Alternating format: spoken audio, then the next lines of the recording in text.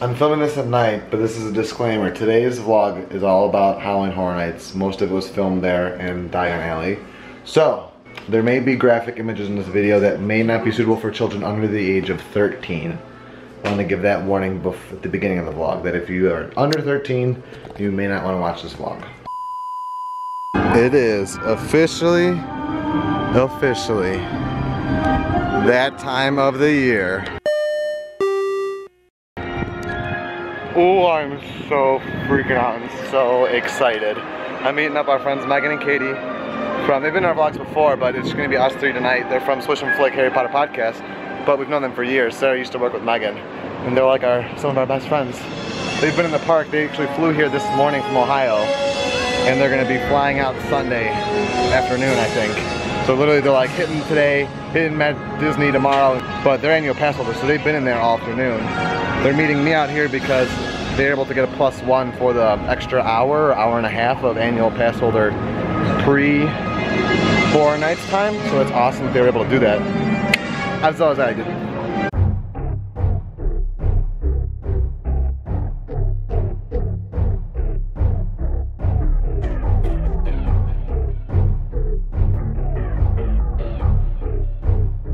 Guess what? I found him! I found him! I found him! How excited are you? I'm so excited. I'm terrified. I'm terrified. I'm nervous they're not gonna let me in, so let's get in. Here we are, Halloween Horror Nights 2018 event guide. I have not looked at it pretty much at all, but here is the awesome map. Look at this, I'm so excited. I think the mandatory ones we're doing tonight, I want to do that Exposure Patient Zero, but she wants to do the Scary Tales, Deadly Ever After. But I think we're gonna do that and Stranger Things. Guys, I'm allowed in here this year. Last year I promised Sarah I wouldn't go because she hadn't been, but now I've been, and I can't not go with Megan and Katie in the Diagon Alley. And we're actually doing 2 trips here tonight? Yeah. Daytime and a nighttime. Yeah, see it at night. Look at this. My favorite place in the whole world. It's one of mine. Look at that. Look at that beautiful reptile up there. Okay, I promise this is the last non-Horror Nights clip before we begin tonight, because we're about to leave, get some water from Lake Cauldron, but they've got Fisherman's Pie. How come Food and Wine doesn't have Fisherman's Pie? Like Universal does?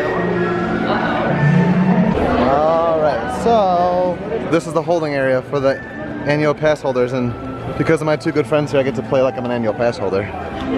So, and I got the pumpkin juice. It tastes very, very good from Leaky Cauldron. Here we go.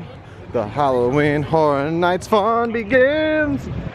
We were wrong. It was 5:30 that it started, but it gave us time to get nice and sweaty so that the scare actors don't come by us. Yeah, that's so it's like a scary deterrent. I'm so like sweaty slick if they try to grab me. It just slips right off. Well, first 2 houses. So which one do you want to do first? Let's do... You want to do Slaughter? You were pumped for Slaughter Sinema. Let's do Slaughter Sinema. And then... Warm me up before we get started. We heard Dead Exposure I was super pumped for Dead Exposure, but we heard from a team member in Diagon Alley that it's like a lot of strobe lights. So we're gonna hop into Slaughter Sinema first. I'm literally terrified, guys. My fright has been building for 2 days now. And I don't know why, because I don't get that scared. I'm so scared. 15 minutes. All right, so here's a car. We're about 5 minutes away from our first house. Because this one, here's the back of this drive-in screen. They got popcorn and candies. Hot dogs, fries, and ice cold drinks. Dare I say pop? Because I'm with fellow Midwesterners. I am literally shaking. I can't do this. All right, so we got done with our first house cinema. It was super good. It was very, very long. It was so be prepared. Great first house, and I liked it because some houses don't have a continuous theme, like they kind of repeat the same tricks. But that was like every room was a different movie. And so there's different kinds of creatures. You didn't see the posters? Every like in between room was a different poster. It was awesome. It was really good. It was scary. But it was too long. I couldn't handle it for that long. I know, halfway through it I was like, is this gonna be over? I don't see like the relief of sunlight. Well, I was in the front, Kate was in the middle, Meg was in the back, which I like that because I think the front is the least scary because you can sometimes see the scare coming. Oh God. Well then, just let you know, like I clinch, I flat tire, and I jump the whole time. So if I'm in the back, you guys are done. I mean, I just did that to you guys, so it's good. And that was, we got in there, we got in early, we got in line at 5:30 and it's 5:55, so we waited like About 15, 20 minutes to get it, and we were in there for like 5 or 6 minutes. Like forever. It felt like forever. All right, Halloween Horror Nights officially opens. First night of the year in 10 minutes, and we're about to walk into our second house, Horrors at Blum House. She's going in the front. Yeah. I'm going in the back, so I'm just gonna break her shoulders this entire house. It's okay. And scream in her ears. Okay. Because the purge was like the gun. Yeah, so I had it all back. that was so good. It was mostly Happy Death Day, which at points I was like, eh, because the one character they used like over and over, and at times I saw multiple of them at the same time. So I was like, okay.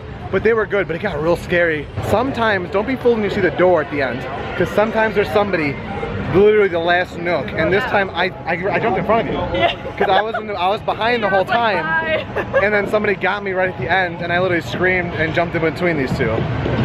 But now you can see, those are all the people who aren't pass holders, over there and over there, because it's technically opening up in like a minute or two. Poor unfortunate souls. Yes.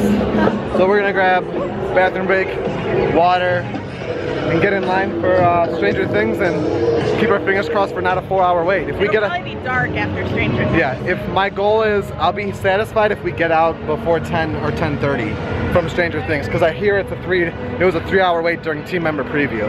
Here we go, some HHN merch. I don't think I showed any of this last year. It's kind of cool, but it's obnoxiously large. It's really big. I feel like it would hurt your neck. Shirts for trick or treat, Michael, Halloween, Killer Clowns from Outer Space, Chucky, Fancy Cups, Stranger Things, True Fear Comes From Within. Cool stuff.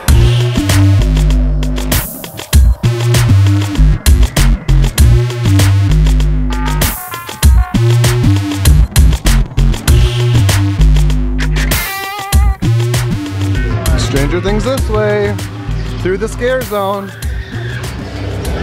What scare zone is this? This looks like trick or treat. Oh, so spooky. This guy's spooky. This over here is kind of creepy.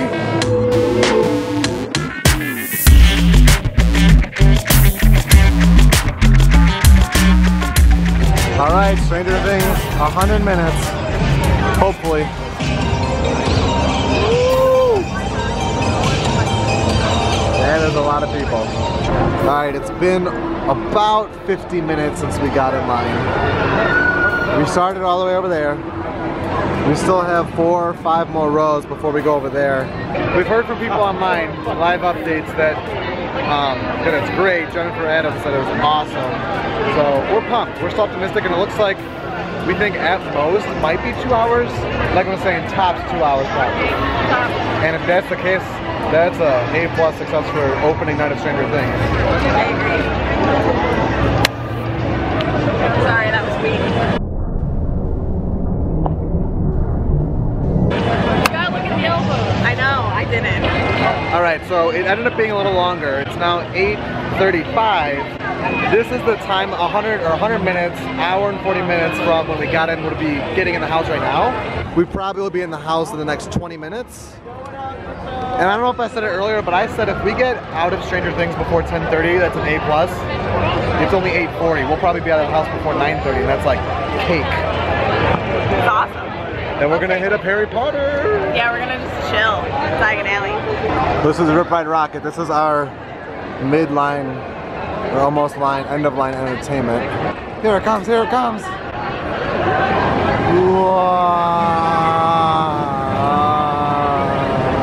I also don't like to go on that ride anymore because it makes me almost pass out.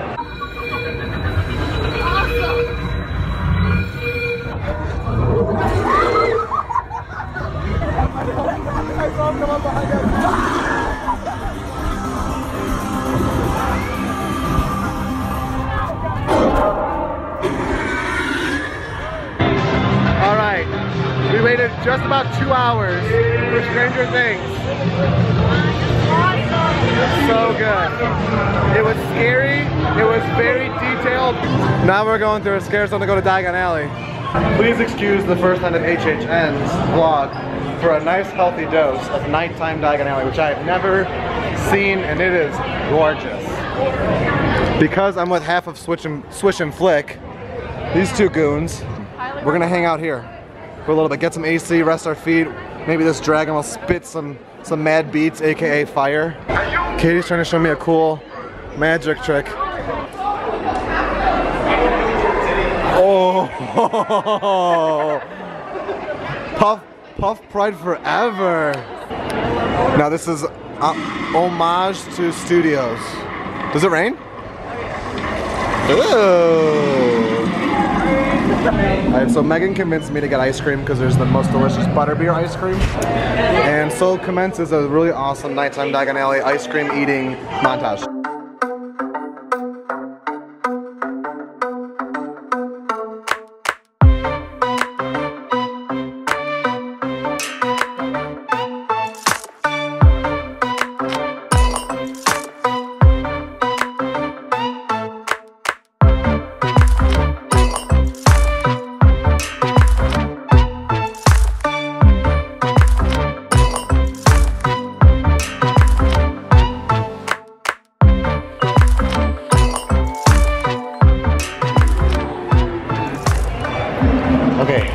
Katie and Megan are FaceTiming some of their friends, and I was like, oh, I'm gonna go sneak up and find Katie and Pop and Dad FaceTime because one of their viewers watches us, so I'm gonna do it and surprise them on both.